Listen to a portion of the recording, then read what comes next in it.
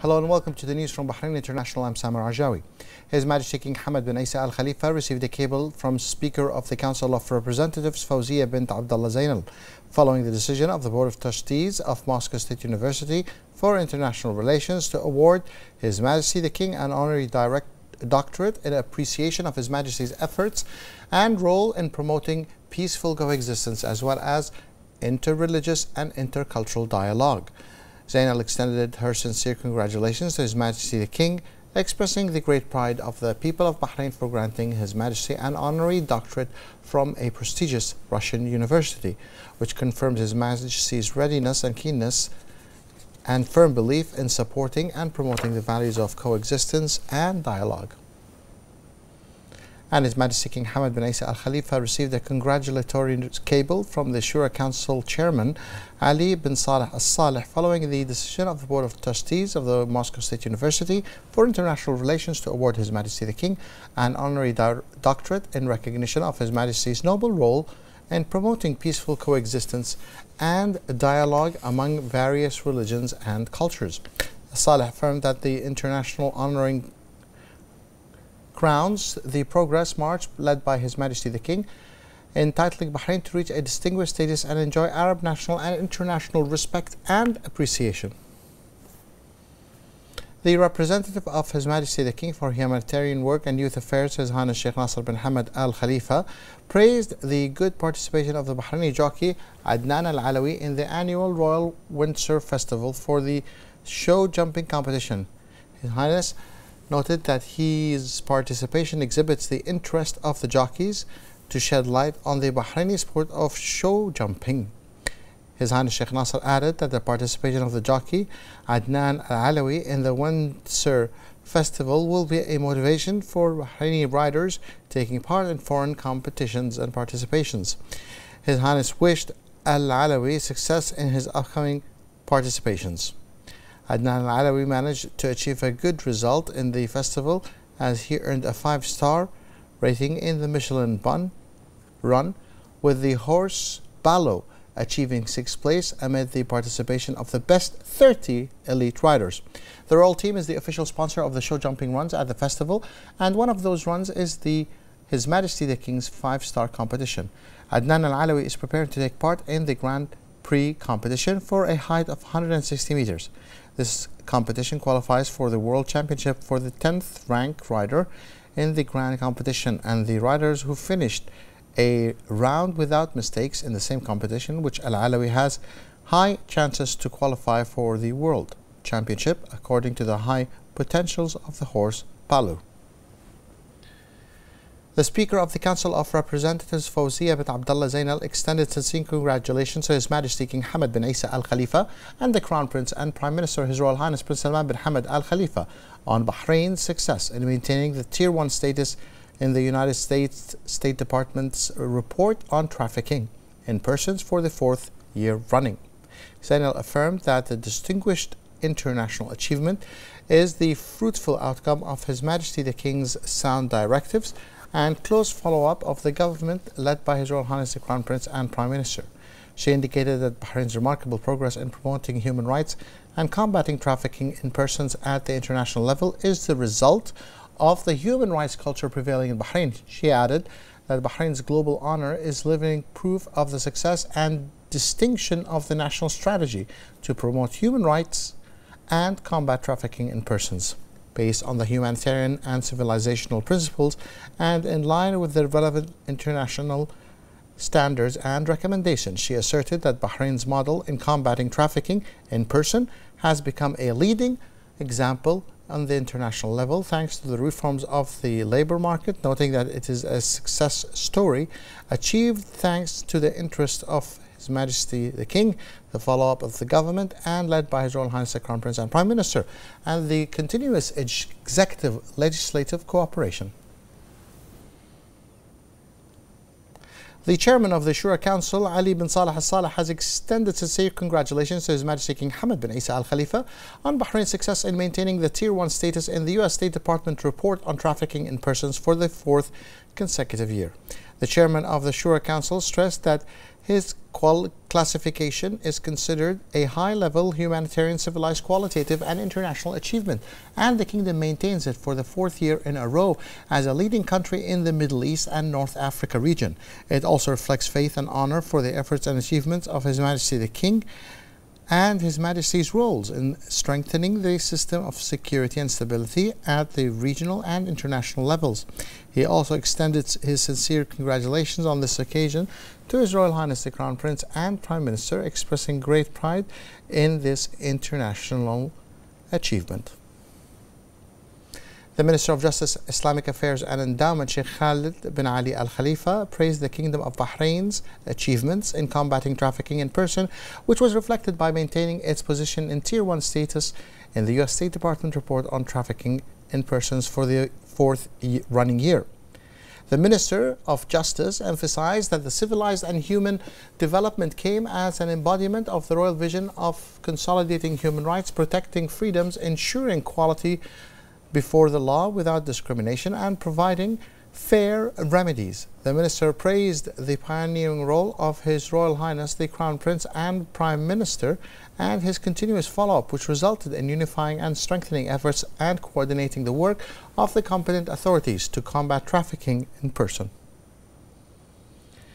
Deputized by His Majesty King Hamad bin Isa Al Khalifa, the Minister of Foreign Affairs, Dr. Abdul Latif bin Rashid Al Zayani, received the decision of the Board of Trustees of the Moscow State University for International Relations to award His Majesty the King an honorary doctorate in appreciation of His Majesty the King's noble role in promoting peaceful coexistence and dialogue among various religions and culture. This came when the Minister of Foreign Affairs met the President of the University, Dr. Anatoly Turkunov, in the presence of the Undersecretary of the Ministry of Foreign Affairs for Political Affairs, Dr. Sheikh Abdullah bin Ahmed Al Khalifa, the Ambassador of the Kingdom of Bahrain to the Russian Federation, Ambassador Ahmed Abdurrahman As-Saati, a number of members of the university's educational staff, and the delegation accompanying the Foreign Minister. On this occasion, the Foreign Minister delivered a speech in which he conveyed His Majesty the King's greetings and appreciation to the University's Board of Trustees for the decision to grant His Majesty an honorary doctorate in appreciation of His Majesty's noble role in promoting peaceful coexistence and dialogue amongst cultures and religions. The Foreign Minister added that the humanitarian vision of His Majesty the King culminated in a historic decision to declare support for peace with the State of Israel and to sign the Abraham Principles Agreement, based on His Majesty's belief that peaceful coexistence among nations and people of monotheistic religions called for, and that the peace is the safe path to achieve security, stability and prosperity for the benefit of all the people of the region. The Minister of Foreign Affairs pointed out that His Majesty King firmly believes that calling for peace is the correct approach to achieve safety, tranquility and happiness and avoiding misery, and this is a wise vision from a wise leader who drew lessons from history to lead his country on the path of goodness and development. He called for peaceful coexistence, dialogue among religions and brotherhood among the people of the world. Dr. Anatoly Turkunov expressed the pride of Moscow State University of International Relations in awarding His Majesty the King the honorary doctorate in appreciation of His Majesty's pioneering role in promoting peaceful coexistence and dialogue among different religions and cultures, and his efforts to support security, peace and stability in the Middle East as well as the whole world. He expressed the university's Board of Trustees' pride that His Majesty the King is a holder of an honorary doctorate from Moscow State University of International Relations, noting that a number of internationally prominent figures from heads of state and government have been awarded this certificate. He expressed his pride in the close relations between the two friendly countries and wished the Kingdom of Bahrain continued progress and prosperity. The Minister of Foreign Affairs, Dr. Abdul Latif bin Rashid Al Zayani, and the Minister of Foreign Affairs of the Russian Federation, Sergei Lavrov, yesterday held a session of official talks within the framework of the working visit of the Minister of Foreign Affairs to the Russian Federation. During the meeting, the Foreign Minister conveyed the greetings of His Majesty King Hamad bin Isa Al Khalifa to the Russian President Vladimir Putin and His Majesty's wishes of continued progress and prosperity. for the Russian Federation and its friendly people, stressing his happiness over the strength of the relations between the Kingdom of Bahrain and the Russian Federation and the growth of the bilateral cooperation in various fields within the framework of the directives of His Majesty the King and the Russian President, and the great interest they show in strengthening the friendship and cooperation between them in the various services which serve the interests, which Dr. Azayani affirmed that the keenness of Bahrain to continue to enhance joint coordination with Russia in everything that could advance cooperation relations to broader levels, to meet the common interests of the people and the countries, and in a way that advances security, stability and peace in the region in light of the ongoing Middle East conflict that affect the development process in their countries. Sergei Lavrov welcomed the working visit of Dr. Azayani to the Russian Federation, which embodies the distinguished relations of friendship and cooperation between the two friendly countries, as well as a sincere desire to strengthen and develop them in various vital fields. The Russian Foreign Minister affirmed his country's desire to continue cooperation, consultation and joint coordination in various visits, wishing the Kingdom of Bahrain continued progress and prosperity. During the meeting, they also discussed cooperation and relations between the two friendly countries and the ways to enhance them in various fields, and the Arab and regional political and security instability situations and the latest developments in the Middle East and the Eastern Mediterranean, in addition to the issues of common interest. The meeting was also attended by the Undersecretary for Political Affairs, Ambassador Dr. Sheikh Abdullah bin Ahmed Al Khalifa, and the Ambassador of the Kingdom of Bahrain to Russia, Ahmed Abdurrahman Al Saati, and the delegation accompanying the Foreign Minister. On the other side, it was attended by a number of senior officials of the Ministry of Foreign Affairs. After the talks, the Minister of Foreign Affairs, Dr. Abdulatif bin Rashid Azayani, and the Minister of Foreign Affairs of the Russian Federation, Sergei Lavrov, held a press conference following the session of joint official talks in the presence of the delegations of the two countries. The Foreign Minister expressed happiness at visiting the friendly Russian Federation, stressing the pride of the kingdom in line with the close friendship that binds both countries under the wise leadership of His Majesty King Hamad bin Isa Al Khalifa and the President of the Russian Federation, Vladimir Putin. Dr. Azayani said that both sides had discussed ways to develop bilateral cooperation in various fields, especially in the economic, investment, trade, cultural, as well as stressing the need to continue bilateral efforts to enhance friendship and cooperation, intensifying exchange of visits and official delegations to explore opportunities for increased cooperation in various fields. He said that both sides had stressed the importance of holding the meeting of the Joint Committee for Bilateral Cooperation in Trade, Economy, Science and Technology, which is scheduled to be held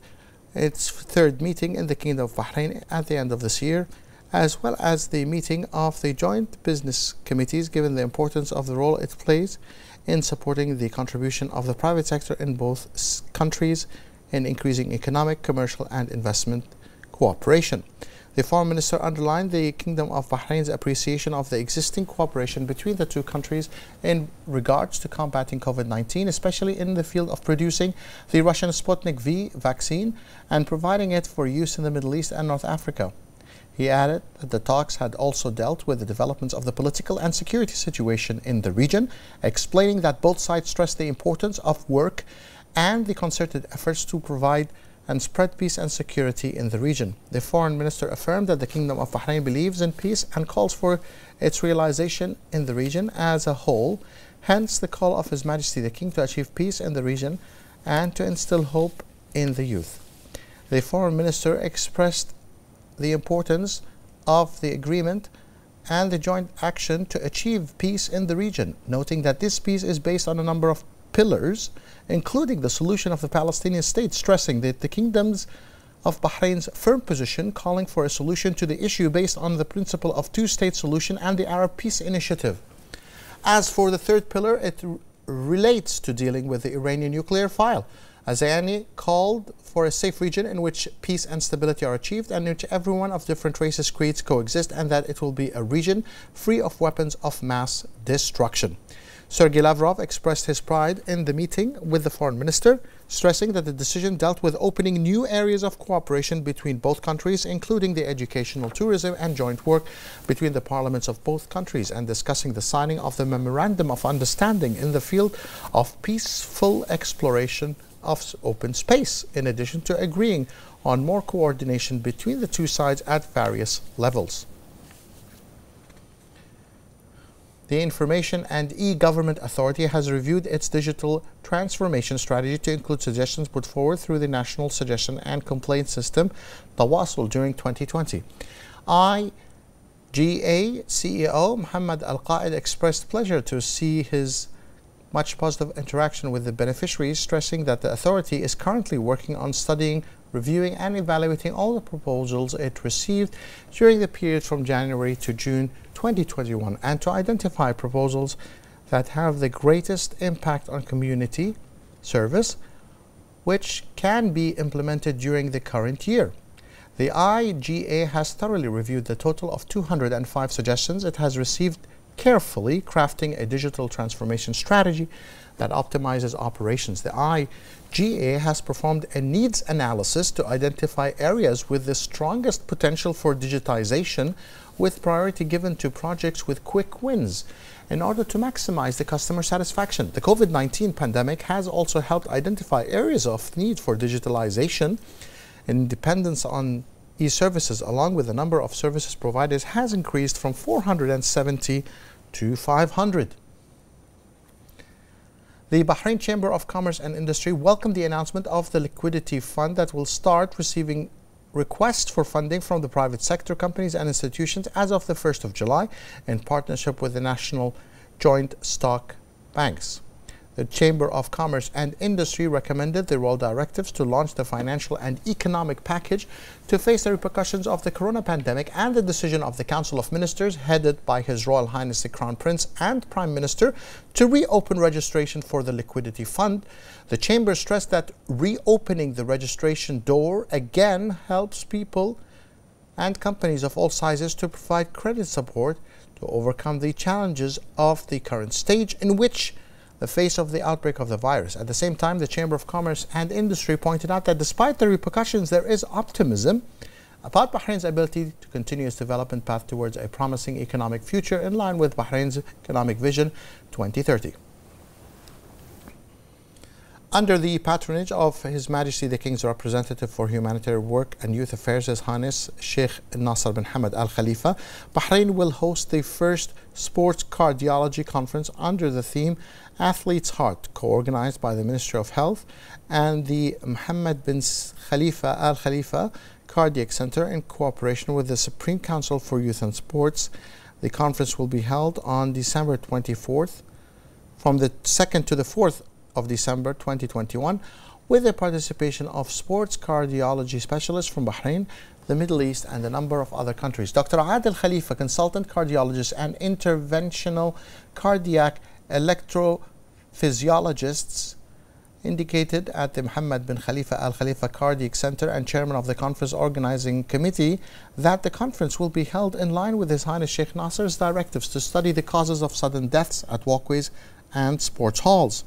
He indicated that the committee recommended holding the Sports Cardiology Conference, which is the first of its kind in the region. Dr. Adil Khalifa added that the conference's organizing committee will launch a nationwide campaign on the basics of practicing sport and protecting hearts, noting that the campaign aims to spread society's awareness among citizens and educate them about the causes of the sudden death during the exercise, as well as to prevent them. The details of the campaign will be unveiled during the coming days. He affirmed that the conference aims to strengthen Bahrain's regional and international status, as well as enrich Bahrain's health plans and programs. The national vaccination campaign continues to witness a wide turnout of citizens and residents. The Ministry of Health announced that 993,896 had taken the first dose of the vaccine, while 78,784 had taken the second shot. The ministry renewed its call for the community to commit to all precautionary measures and take the initiative to register for the coronavirus vaccination. And the Ministry of Health said today that the number of active coronavirus cases reached 2,622, with 422 recoveries, 165 registered new cases, and 3 deaths. 82 of the new registered cases are expatriates, 75 are contacts of active cases, and 8 are travel related. The ministry expresses its heartfelt condolences to the families of the deceased and urges everyone to comply with the guidelines issued by the National Task Force for combating the coronavirus.